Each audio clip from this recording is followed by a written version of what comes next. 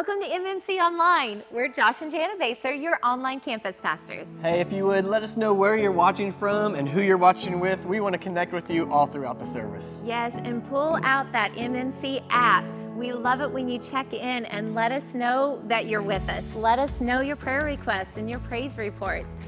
We love thinking about you all through the week, and we really pray over those. Yes. Hey, and also one cool thing that we have at Mountain Movers Church is we have an online campus Facebook group. And if you haven't joined that, man, I want to encourage you to go and join that right now, because we do a lot of cool things in it, and we connect, and we post a lot of content on there that you can interact with, and just it's really an opportunity to grow in your relationship with God. And you can also connect through the YouVersion Bible app.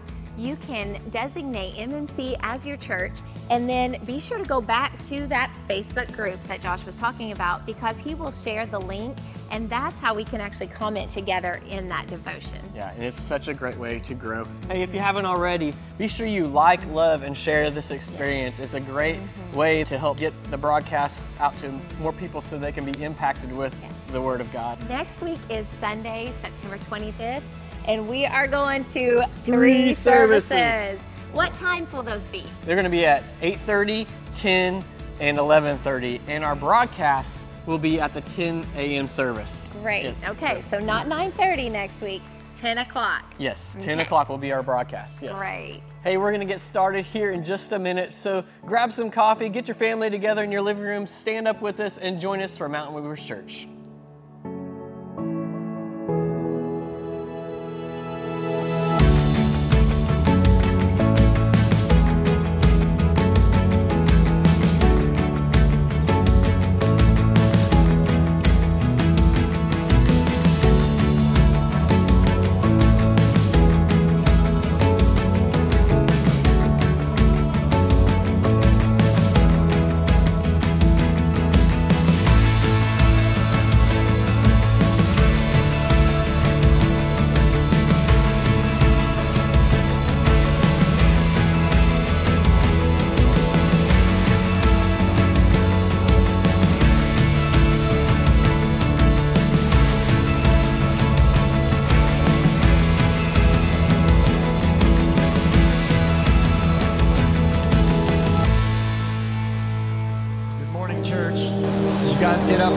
This morning, I want to ask you, you think today is a good day for a miracle? Our God is so able. He's able to do abundantly beyond what we can imagine or what we can even think. Today, I want you to be reminded that no matter what you've been through this week, no matter what you've come in with, God is able to meet you right where you are, whether you're watching online or whether you're in God's house today. God is in the room. And the same resurrection power that rolled that stone away is here today in His house.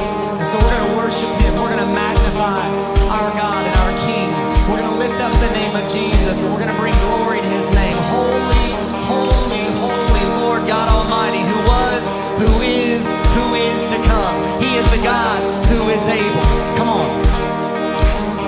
Hey!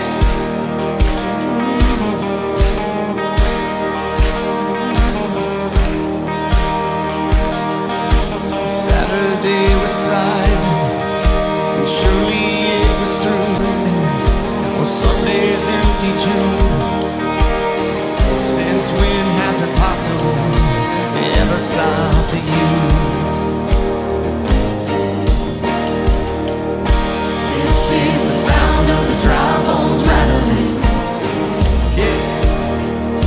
This is the praise making dead men walk again. Open the grave, I'm coming out. I'm gonna live again. This is the sound of the dry bones rattling.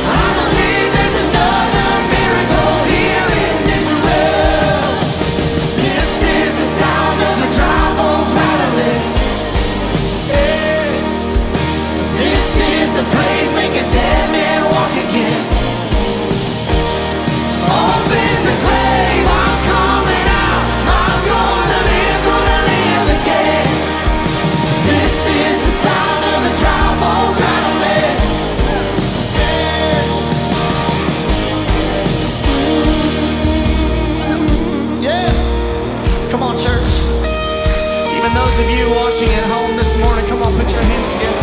Hey! One sound, in unison, in harmony. So put our hands together and lift our voices this morning.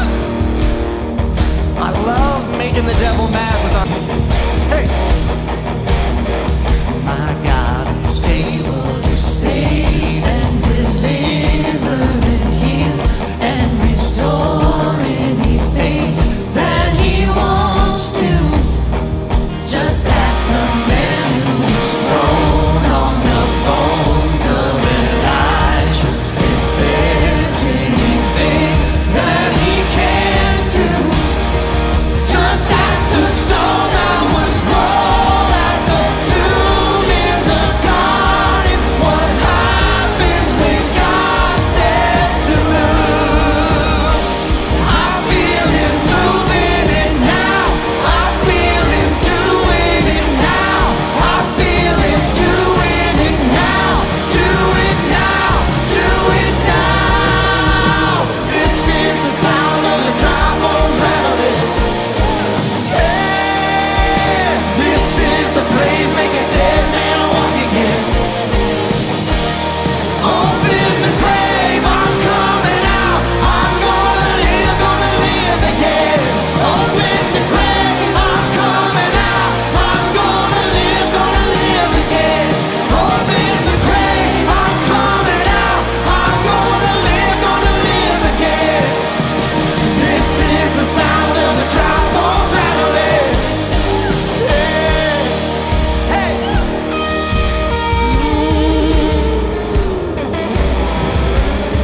Can you hear it? Can you hear the sound of life change? It's a rattling. It's a rumbling. Hey. Can you hear it? I hear the sound. I hear the sound. I hear the sound. I hear the sound. I hear the sound. I hear the sound. And I hear the sound. I hear the sound.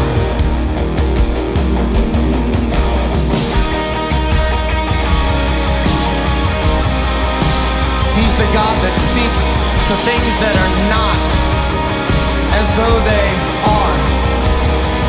He's the God that can speak to things that have died, that never had any business dying, and He can speak resurrection power to hope and to His dreams for your life and your purpose and His plans, and He can say, live, and those things in your life shall live by the powerful resurrection word of God. Those things must live. Hey!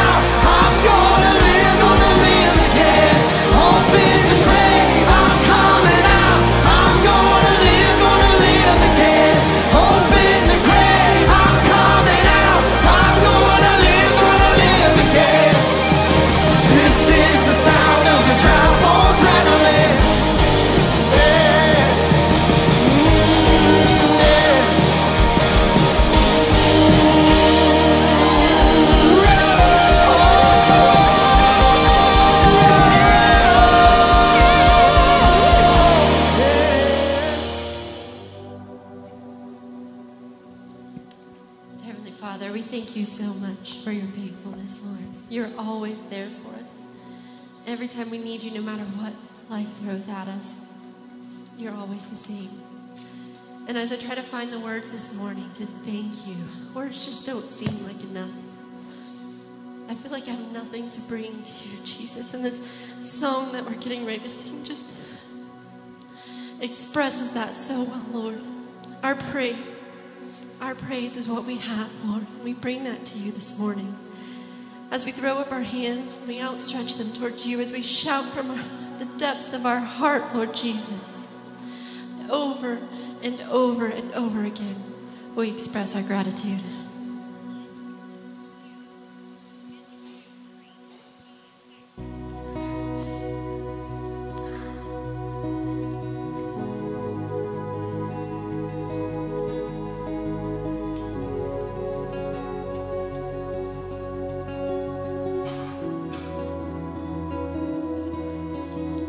All my words fall short. I've got nothing new.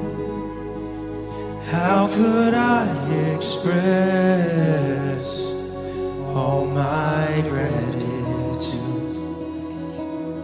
I could sing these songs as I often do.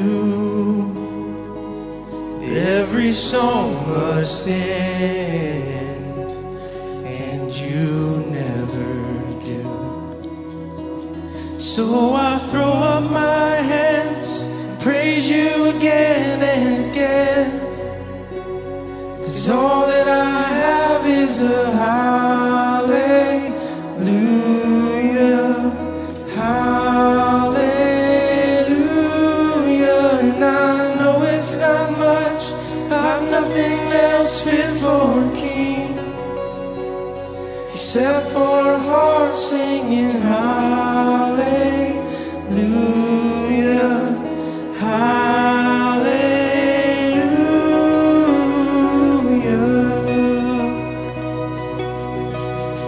I've got one response, I've got just one move. With my arms stretched wide, I will worship you. So I throw up my hands and praise you again and again, 'cause all that I have is a hallelujah, hallelujah. And I know it's not much, but I've nothing else fit for a king, except for a heart singing hallelujah, hallelujah.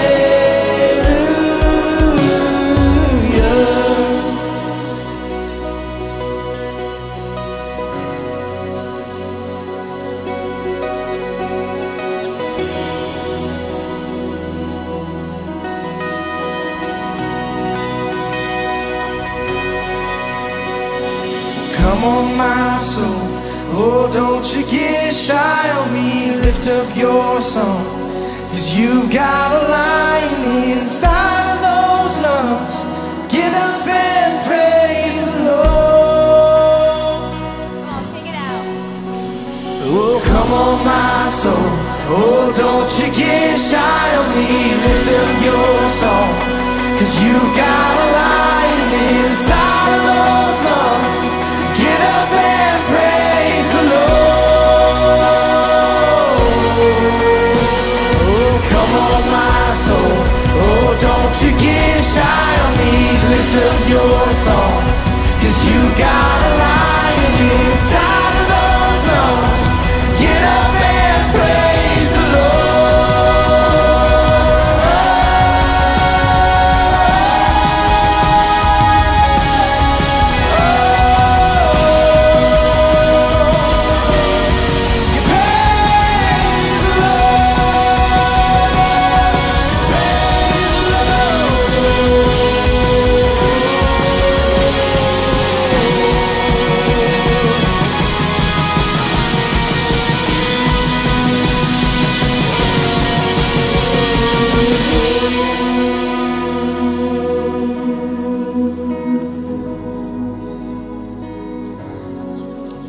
So I throw up my hands and praise you again and again. 'Cause all that I have is a hallelujah, hallelujah.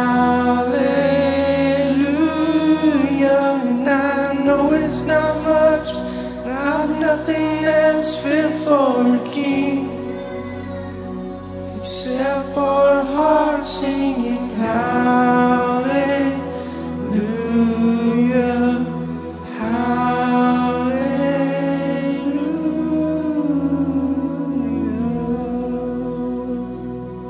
God, we stand here in your presence, God, with our arms lifted high. God, there's no words to express, God, our gratitude. There's nothing we could give you, there's nothing we could do except to give you our praise, to thank you, God, for who you are. God, who created the universe, who formed us in our mother's womb, who wrote the story of our life before one day was ever lived out, who loves us and calls us by name. God, today, we don't have much, but God, what we have, we bring to you. God, we lay it at your feet this morning, Jesus. We bring all of our heart, all of our soul, all of our strength, God. Lord, we lift our hands of gratitude and we say thank you, Jesus. Come on, in your own words this morning with your own voice, can you just say thank you, Jesus? Thank you, Jesus. Giver of life, giver of hope. Thank you, Jesus. Thank you, Jesus. God, have your way in this place today. God, open our hearts and our minds, God, to receive a word that you want for us. Speak to us each individually, God, where we're at today. God, allow us today, Father God, to be challenged. Mold and shape us into your image, Jesus. In your name we pray. And everybody said, amen.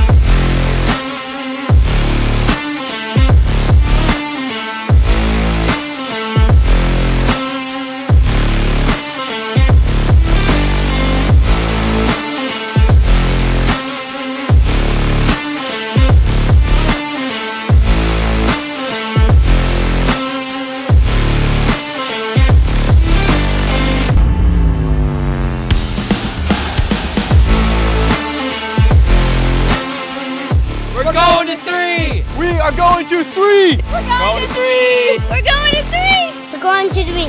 We're going to three! We're going to three!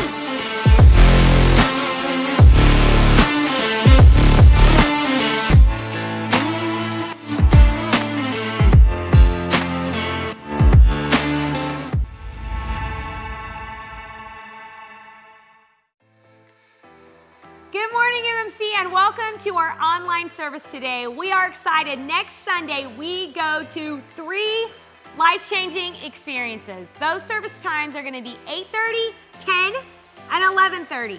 Now listen, that's on campus. If you are part of the online family, your service times is changing. So 10 a.m. is going to be the live service for all of our online family. What time?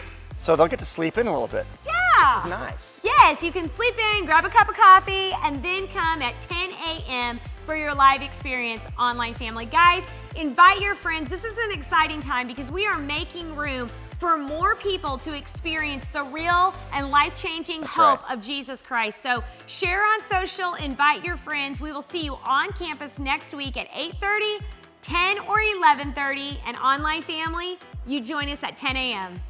crazy, exciting times. Everything that God is doing just is absolutely blowing our mind. And speaking of crazy times, we're living in crazy times, not just in America, but around the globe. We've seen it for the last few years, and really the world has never been in a state like it is right now. The world is just crazy. What in the world is going on? So today we are really excited. We are really privileged and honored to be able to offer to you a message from Fellowship Church, a partnership with Ed Young. And this is Jimmy Evans, who is one of the world's leading Bible teachers on end time prophecy. If you don't know about him, you really need to look him up on YouTube. He has an incredible program called The Tipping Point. He's written a book called The Tipping Point, along with other books.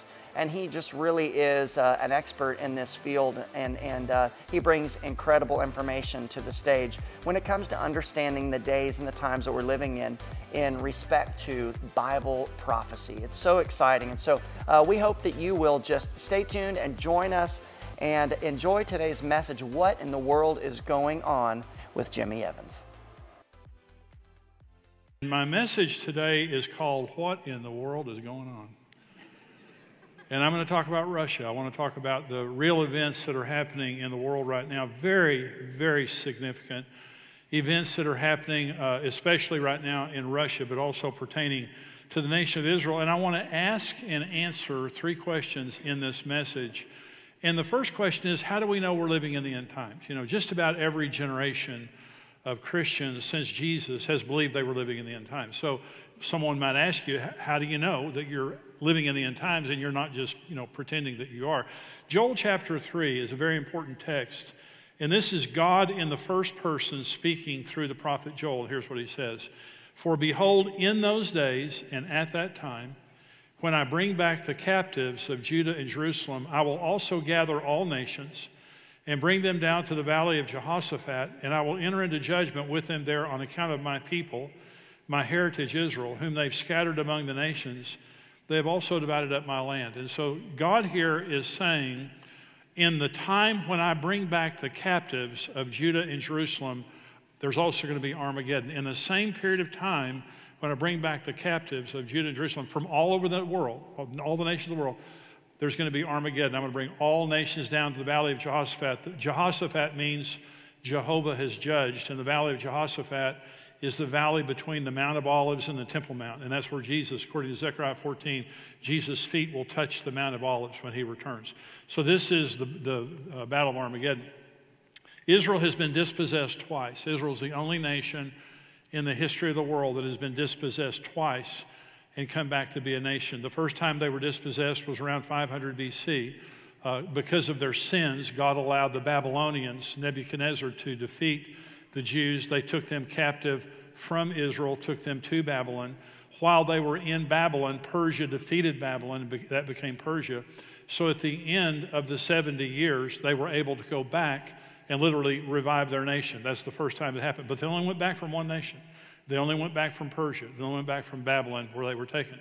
The second time Israel was dispossessed was in AD 70. Jesus prophesied this in Luke 21. In AD 70, the Roman general Titus, with the Roman legion, came and defeated the Jews, killed over 1 million Jews, destroyed the city of Jerusalem, destroyed the temple and razed the Temple Mount, took the remaining Jews hostage, captive, back to Rome.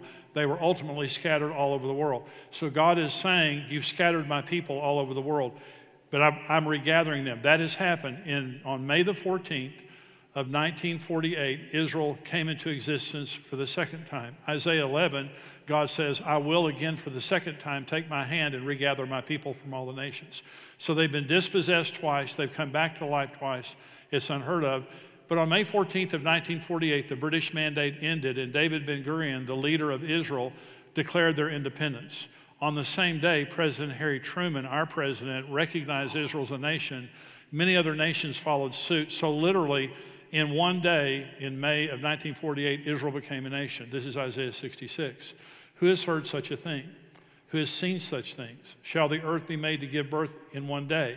Or shall a nation be born at once? For as soon as Zion was in labor, she gave birth to her children. The rebirth of Israel on May 14th of 1948 was a fulfillment of the prophecy in Isaiah 66. And so God is saying this, in the same period of time, when I bring back the captives of Judah and Jerusalem, May 14th of 1948, in that same period of time, Armageddon is going to happen. Here's what Jesus said, Matthew 24. Now learn this parable from the fig tree. When its branches already become tender and puts forth its leaves, you know summer is near. So you also, when you see all these things, he was talking about the end times, when you see all these things, know that it is near at the doors. Assuredly, I say to you, this generation will by no means pass away till all these things take place. Heaven and earth will pass away, but my words will by no means pass away. So Jesus says the generation that sees the beginning of the end will see the end of the end. Now the beginning started, God told us from his perspective, the end started when he brought back the captives of Judah and Jerusalem in 1948. So the last days began. Every generation has had signs of the end times.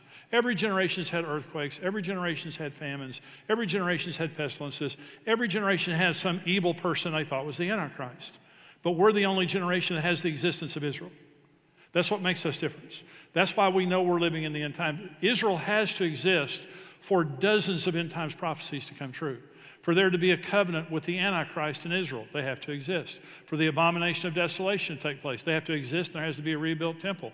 For the two witnesses to come, there has to be existence of Israel. So Israel has to exist, and they have existed since 1948. So Jesus said the generation that sees these things will see all things fulfilled. God says at the same time I bring back Israel, Armageddon is going to happen in that same period of time. So a really important question is, how long is the generation? Jesus said that generation won't pass away. How long is the generation? Well, one of the important things about Bible interpretation is the Bible interprets the Bible.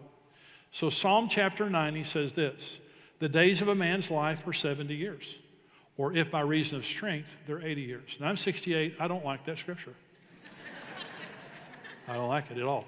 So the days of a man's life are 70 years, 70 years is a generation, or possibly 80 years. Well, how long has it been since Israel was reborn as a nation? It's been 74 year. So if a generation is 80 years, we have 6 years left. Now, I'm not setting dates. I'm just telling you what the Bible says. And so in God's mind, the end times is a compressed period of time. It doesn't go on for 200 or 300 years. It goes on for one generation, however long that is. Okay, so God says, in the same period of time that I do this, I'm going to do this because I'm mad. And I'm mad for two reasons. I'm mad because of the way you treated my people, and you've scattered them around the world, and I'm mad because you're dividing up my land.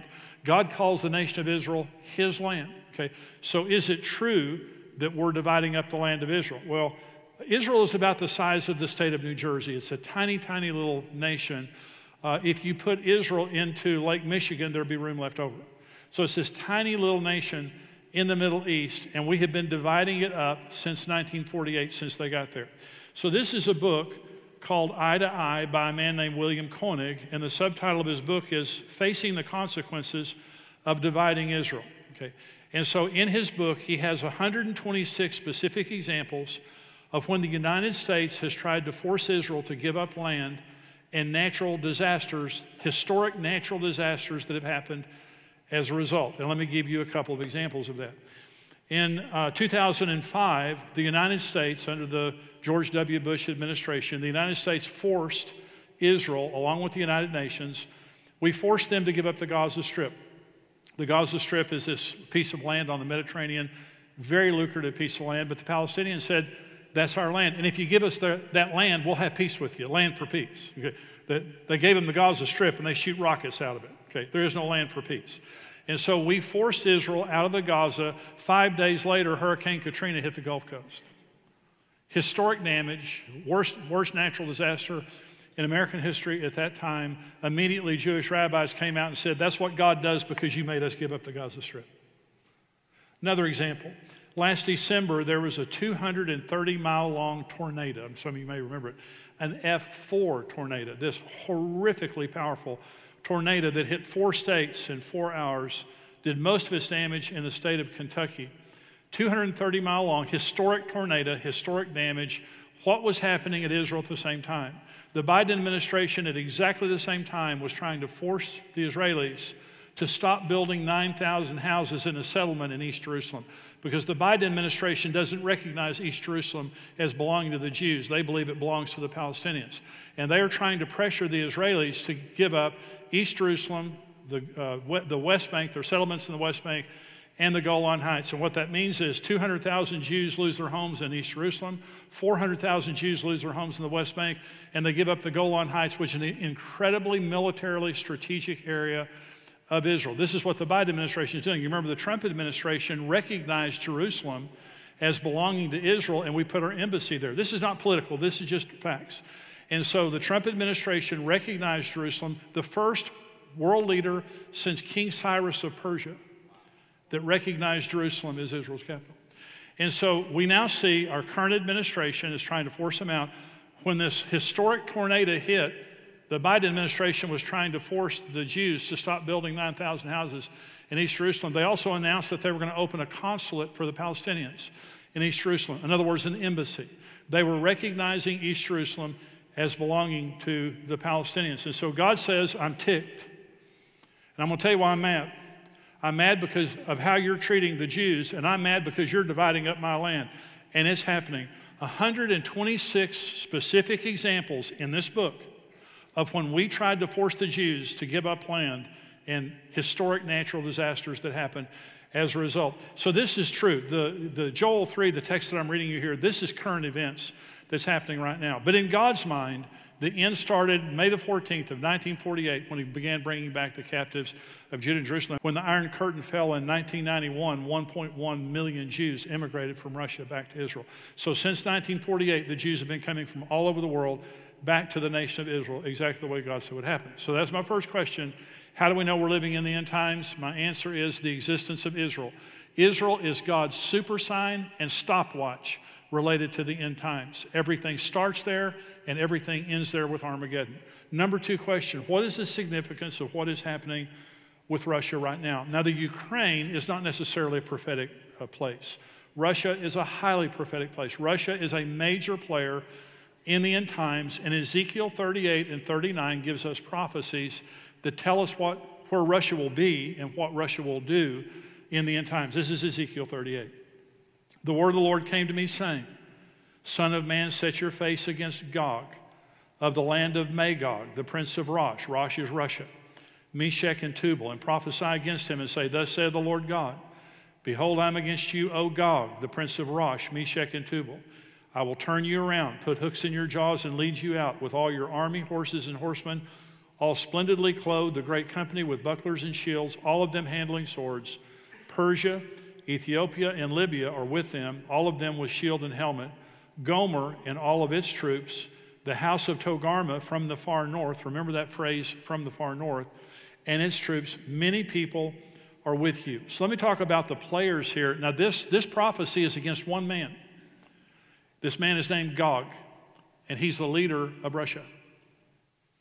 And God says here, you prophesy against this man who's the leader of Russia. And you say to him, listen to me, Gog, I'm against you, and I'm going to put hooks in your jaw. The hook was an animal hook. When you had a stubborn mule that wouldn't do what you wanted it to do, you would put a hook in its mouth and drag it around, force it to go where you wanted to go. And what God is saying here is, hey, Vladimir, you don't make the decisions here. I'm going to make the decisions for you. Today, I would say Vladimir Putin is God. Now, if this is going to happen years in the future, God could be somewhere else. But now we have a leader in Russia who's a very evil man. You're seeing in Ukraine how evil Vladimir Putin is. Bombing women and children, bombing nursing homes, bombed a mosque and killed the people in it that were hiding there. This is an evil man, and Ukraine is not his end game. He wants to reassemble the former Soviet Union and even take over parts of Europe more than likely. So this is a new Hitler on a rampage. This is the most aggressive military action that's been taken since World War II. And so God is saying here, I'm against you, Gog, leader of Rosh, Meshech, and Tubal. And he lists all these nations that are going to be with Gog in this invasion of Israel. And let me just put a map up here because I want to show you this map. I think it's helpful to actually see the map. Now you'll notice, right, all the arrows are pointing to Israel. And if you'll just put a circle around Israel there, right in the middle of the map there, that's it. Israel's the tiny, all of that's not Israel. That's part of Iraq and Jordan and Syria. That tiny little area there to the left of that circle, that's the nation of Israel. about the size of the state of New Jersey. Now remember I said, remember the term to the far north? God says you're going to be coming from the far north. So when the Bible gives directions, it's always giving them from Jerusalem. When the Bible says north, it means north of Jerusalem. When it means south, it's south of Jerusalem. Okay, so you're going to come from the far north. If you go from Jerusalem, right there in Israel, directly north, you hit Moscow. Rosh is Russia. At the top of the map, that's Russia. You'll notice Ukraine is there to the left. Now, the Ukraine could be biblically a part of Rosh, especially East Ukraine, which is historically Russian. So the Ukraine could be a part of that. Magog, Ezekiel 38 mentions Magog. Today, that's Kazakhstan, Uzbekistan, Turkmenistan, Kyrgyzstan, and Afghanistan. That's the Stan Club. If your name ain't Stan, don't apply. That's the Stan Club right there. Then Gomer, Togarmah, Meshech, and Tubal. This is modern-day Turkey. That's the nation of Turkey. Okay. And so then when you go over here to the left, Put, that's Libya, could be Algeria, parts of Tunisia, that's northern Africa. And then Ethiopia, this is modern-day Sudan. Okay. So these are all the nations that are mentioned there. By the way, Persia is Iran. Okay, right here. This is modern-day Iran. Iranians are not Arabs, they're Persians. And by the way, the Iranians are precious people, the nation. There's a huge revival happening in Iran. The leaders of Iran are crazy, crazy, crazy. The people are precious. The Palestinian people are precious. The Russian people are precious. Don't judge people because of their crazy leaders. They have a bunch of crazy leaders, but the people are precious.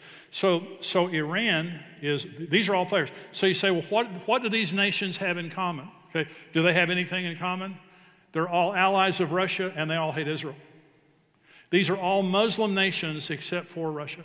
Okay, and Russia's very, very angry at Israel right now. Okay, so 2,600 years ago, the prophet Ezekiel sits down and writes this prophecy. It's exactly what's happening in the world right now.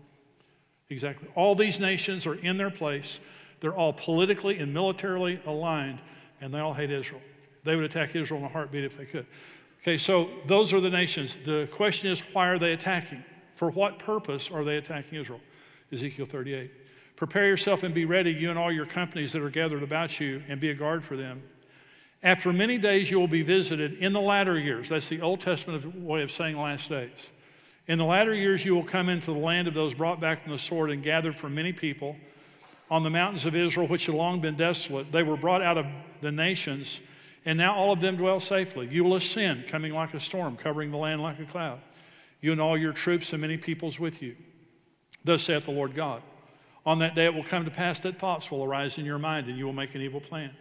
You will say, I will go up against a land of unwalled villages. I will go to a peaceful people who dwell safely, all of them dwelling without walls, having neither bars nor gates, to take plunder and to take booty, to stretch out your hand against the waste places that are again inhabited, and against a people gathered from the nations who have acquired livestock and goods, who dwell in the midst of the land. So there are three reasons stated of why these nations are going to invade Israel. To take booty and plunder, number one. Number two, to stretch out your hand against the waste places that are again inhabited, to get the land back. That's the way to say it. They want the land back. Number three, to stretch out your hand against the people gathered from the nations, the Jews. To kill the Jews, to get the land back, and to take their goods. Okay, so there's two groups of people that are going to invade. There are the Russians, and there are the Muslims. And they have two completely different agendas of why they're going to invade. For the Russians, their motive is 32 trillion cubic feet of natural gas off the coast of Israel. Now, 10 years ago, if you would have asked me, what did Israel have that Russia would attack them for, to take booty and plunder? I just say, I don't. Unless you enjoy swimming in the Dead Sea, I don't know. You know, there's nothing in Israel that valuable. In the last 7 or 8 years, Israel has discovered in 2 gas fields off of its shores in the Mediterranean 32 trillion cubic feet of natural gas. You say, why is that important? Because Europe buys 1/3 of their natural gas from Russia. The Nord Stream 2 pipeline was being built from Russia to Germany to supply Germany and Europe. They shut it off. Germany shut it down because of the invasion of the Ukraine. That cost Russia billions of dollars. So Russia's losing, their number one part of their economy is energy. They're losing natural gas business. See, Europe hates buying natural gas from Vladimir Putin. He constantly manipulates you and controls you when he has that kind of power over you. When they invaded the Ukraine in the dead of winter, they shut off half of Ukraine's natural gas. So they could just barely heat their homes. They wouldn't give them the gas until they gave up their country. And so Russia is a horrible provider of energy. Now, their number one competitor is Israel, the nation of Israel. And Russia is very angry with Israel because Israel came out and denounced the invasion of the Ukraine and stood with the Ukrainians. The day after they did that, Russia's ambassador to the United Nations declared in the United Nations that Russia no longer recognizes Israel's right over the Golan Heights. The Golan Heights sits high above the Galilee area in Israel. It's a strategic advantage. It's on the border of Syria. It's a strategic advantage whoever has it. The last time Syria had it was before the Six-Day War in 1967, and when they had it, they used it to bomb Israel. Israel took over the Golan Heights to keep Syria from doing that again. Russia now declared, we don't recognize the Golan Heights as belonging to Israel, which means if Syria attacks it, Russia will support them. And by the way, Russia and Iran are currently on the northern border of Israel, ready to attack.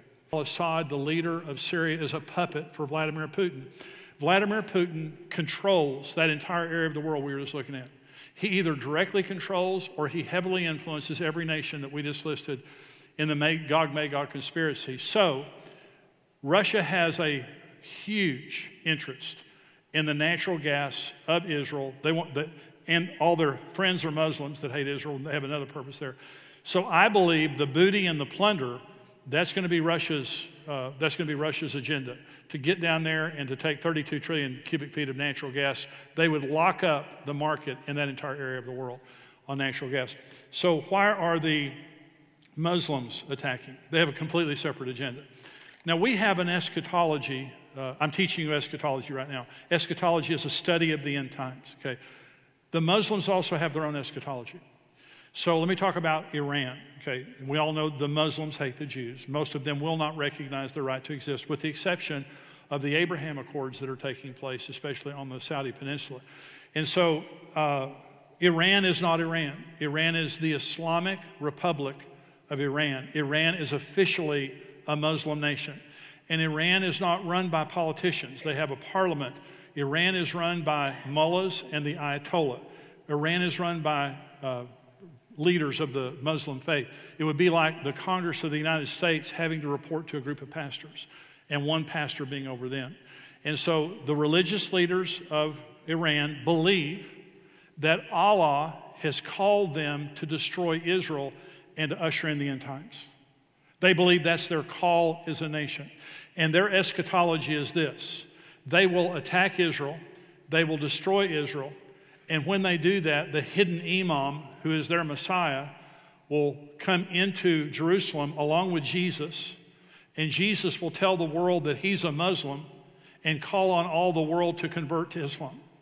That's their they have to destroy Israel for the hidden imam to come and for the end times to come. That's their eschatology.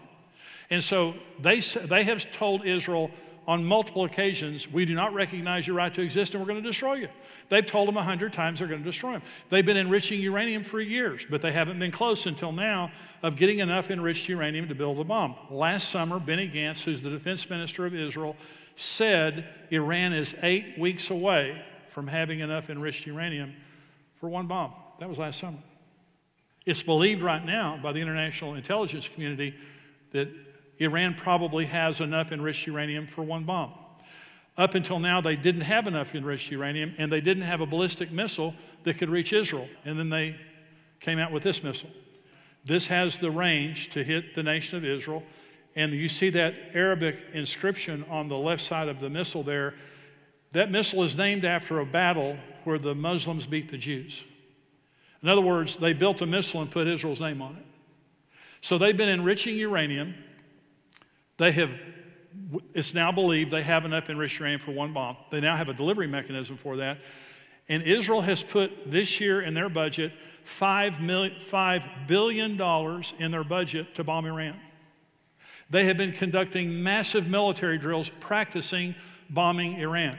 They have told the Russians, we're going to bomb Iran.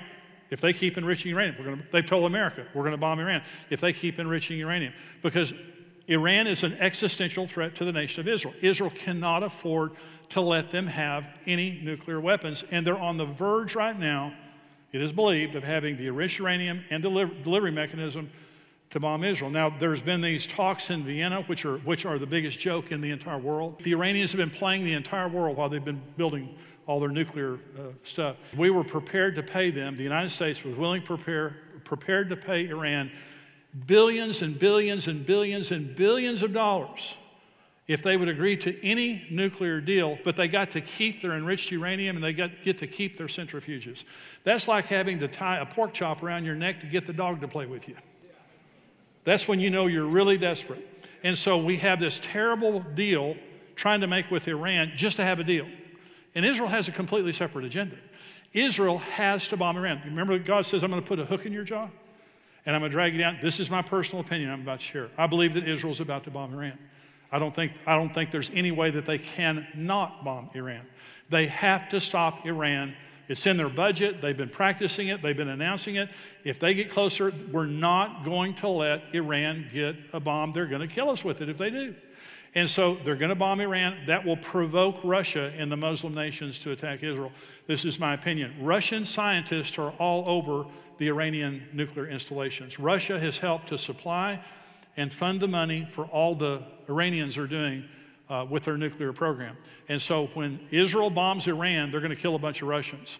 And Russia has warned the United States repeatedly, and they have warned Israel repeatedly, if you strike Iran, you'll have us to answer for it. They've told us this. And by the way, we've put all the sanctions on Russia. Do you know what Russia said to the United States? That's fine, you can sanction us, but you can't sanction our dealings with Iran. We want the dealings with Iran to be out of the picture with the sanction deal. They have a very, very strong relationship with Iran. Okay, so there's one other question I want to ask and answer. Well, by the way, the question is, how does this war end? This is Ezekiel 38. This is the Gog-Magog war. It will come to pass at the same time when God comes against the land of Israel, says the Lord my God, that my fury will show in my face, for in my jealousy and in the fire of my wrath I have spoken. Surely in that day there shall be a great earthquake in the land of Israel, so that the fish of the sea, the birds of the heavens, the beasts of the field, all creeping things that creep on the earth, and all men who are on the face of the earth shall shake at my presence. The mountains shall be thrown down, the steep places shall fall, every wall shall fall to the ground. I will call for a sword against Gog throughout all my mountains, says the Lord. Every man's sword will be against his brother. I will bring him to judgment with pestilence and bloodshed. I will rain down on him and his troops, and the many peoples who are with him, flooding rain, great hailstones, fire and brimstone. Thus I will magnify myself and sanctify myself, and I will be known in the eyes of many nations. Then they will know that I am the Lord. And so God is going to kill Gog and all the nations that come down. Israel won't have to fire a bullet. God himself will miraculously destroy all these nations that attack Israel, and he will sanctify himself in the sight of the nations. So the first question I ask is, how do we know we're living in the end times? Okay, the existence of Israel as a nation. My second question is, how does Russia tie into that? And I showed you how Russia, Gog and Magog, very much ties in with what's happening in Russia, Iran, Israel, all of that right now. My third question is, when's it going to happen? When is the Gog-Magog war going to happen? When are they going to attack Israel? Okay, well, there's a text in Ezekiel 38 that I won't read, but 4 things have to happen before they attack. Israel must be restored back to their land after it had long been desolate. Check that box. Israel must have come back from many nations. That's true. They must be dwelling securely, and they must be prosperous. They're filthy rich. The Israelis are filthy rich. Their tech sector is incredibly successful. They have 32 trillion cubic feet of natural gas. They export huge amounts of agricultural produce. The Dead Sea has 1 billion tons of chemicals in it. The Israelis are rich beyond belief. Okay. The only question is, are they dwelling securely? Because some people say, this can't happen right now because they're not dwelling securely. Let me just tell you, Israel is the most powerful nation in the Middle East.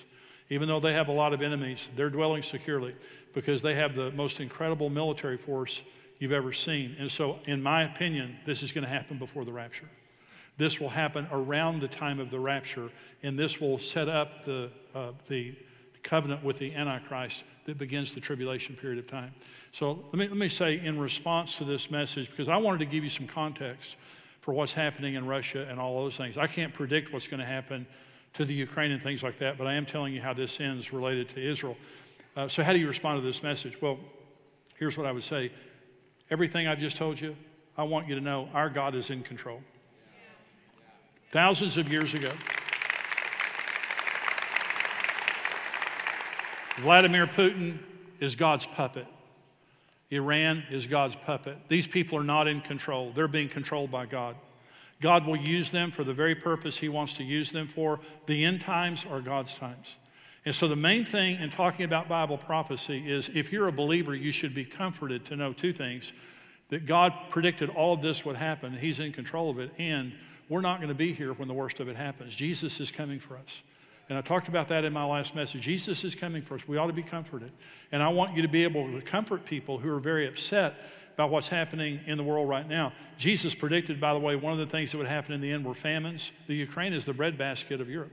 The Ukraine, they're rationing flour in Lebanon right now. The Ukraine supplies Lebanon with their grain. And so what's happening in Ukraine right now will affect the world food supply, which is already fragile. Last year, the head of the UN World Food Bank said, if we don't have billions of dollars poured in to the World Food Bank, we're going to watch famines of biblical proportions in the last several years. That was before what's happening in the Ukraine and Russia right now.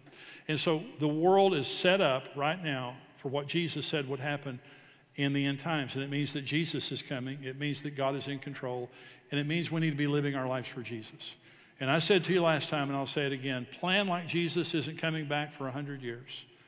Get an education, get a job, build a house, have children, get married and have children. Get married first, then have children. Don't have children, then get married, okay? But get married, have children, but live like Jesus is coming back today. Be ready for Jesus. He's going to come back. Everything the Bible said would happen in the end is happening right before our very eyes. And if any generation of people ever needed to be ready, we need to be ready. Don't stop living your life, but look up. Your redemption is drawing near. What an incredible message by Jimmy Evans. I hope that it was an encouragement to you. If you're a believer, I'm sure it was an encouragement to you because we know that we're not going to be around for the worst of it all. We know that times, though they're really, really tough and uncertain right now, things are really, according to Bible prophecy, things are only going to continue to get worse. But aren't you glad that Jesus is coming back for His spotless bride? And we as His church, we just need to make sure that we are ready and that we're encouraging and comforting one another with these words that Jesus is coming soon. But more importantly than that, you know, we know that our salvation is secure. We know where we're going to spend eternity. We know that we're going to be sitting at the marriage supper of the Lamb, and it won't be long. But what about those who don't know Jesus? What about those that we know and love? What if maybe you are that person watching today and you don't know Jesus as your personal Savior? Listen, prophecy is incredible because it really just validates the fact that the Word of God is true and God is who He says He is. There is so much evidence out there that points to the fact that God is real, that Jesus is the Son of God. And there's no better time than now, no really more important time than now, than for you to realize that He is who He says He is and to accept Jesus Christ as Lord and Savior of your life, to make Him Lord of your life. We encourage you to do that today. So if you can, right now I would like to just encourage all of you joining us online. Let's bow our heads, and I want to say a prayer with you, especially those that would like to make this life-changing, eternal decision to make heaven your home. Father, we love You so much, and we thank You, God, for Your presence. I thank You for today's message. I thank You for Jimmy Evans and his teachings, and for Pastor Ed and this incredible message that was brought to us today from Fellowship Church, God. Lord, we pray that You would let today's message sink deep in our hearts, God, that we would truly understand by the power and the leading of Your Holy Spirit the times that we are living in. Help us to understand, God, how incredibly close we are to the soon coming return of Jesus Christ. God, we pray today that You would just begin to move on the hearts of Your people, Your church, that we would begin truly just comforting each other with these words of hope that Jesus is coming, but that as Your church we would understand the times that we are in. And furthermore, God, we would be driven by eternity to reach out to those that we know and love that don't know You. God, that we would share that contagious hope of Jesus Christ with those around us, that they might come to know You the way we know You. With heads bowed and eyes closed, I just want to ask those of you that are watching online today, if you don't know Jesus and you want to make Him Lord of your life, we're praying that you would make that decision today. And what we want to do right now is we want to lead you through a prayer that will help you to make this decision. So if you would repeat this prayer with us today, just say, Father, I love you. And I thank you for who you are. I ask that you would forgive me of my sins. Cleanse my heart of all unrighteousness. Make my slate clean. I believe with all my heart that Jesus is the Son of God. He is who He says He is. I pray in Jesus' name that He would be in my heart, live in my heart, be the ruler over my heart. I confess Him as King of my life today. In Jesus' name. And you said, amen, as we say amen. And listen, if you did make that decision, I want to encourage you to comment in the comment section below, all in, and that'll let us know that you made that life-changing decision. That's right. Also, will you just text Life Change to 844-MMC-NEXT. If you made that decision, text Life Change to 844-MMC-NEXT. That's going to give you a message from Brett and I on what your very next step is after you invite Jesus to be the Lord of your life. Thank you for joining us on our online service today. Now more than ever is your chance to give back and share the hope of Jesus. In the Bible, it says that whenever we give our 10% back to God, He's going to pour abundance of blessings on us. Here at MMC, there's 3 different ways that you can give. You can give on our website, mountainmoverschurch.org, or you can mail your offering to 24,000 South 660 Road, Grove, Oklahoma. Lastly, you can give on our MMC app. We can't wait to see you next week online or on campus for the launch of our 3 services. Let's pray. God, I just thank you so much for this awesome day. I thank you for the service that you provided us today and for just the ability to connect and reach together online. God, just bless this week and just let us go out and share the love and hope of Jesus. And we just thank you for everything that you're doing in our lives. In Jesus' name I pray, amen.